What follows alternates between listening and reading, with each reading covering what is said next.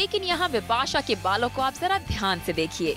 एक ही हफ्ते में बिपाशा के बाल लग रहे हैं so long and sexy and they're down to her waist length।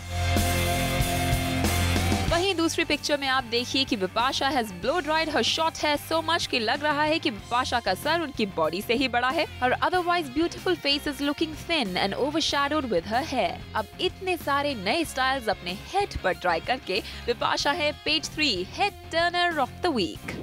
We just saw the clip. एक क्लिप में बिपाशा के बाल इतने लंबे, दूसरे में इतने छोटे, कैसे?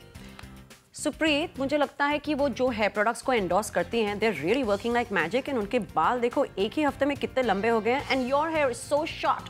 So the next time you come on this show, use what Bipahsa is using and come here with long hair, because if her hair can grow so long in 1 week, so can yours. Yeah, come on, Simi. Seriously now, stop being sarcastic. Tell us how. Okay.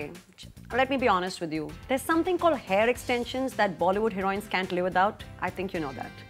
So that's what I have next time on, is what you're suggesting? Unless Bipahsa has some magic products.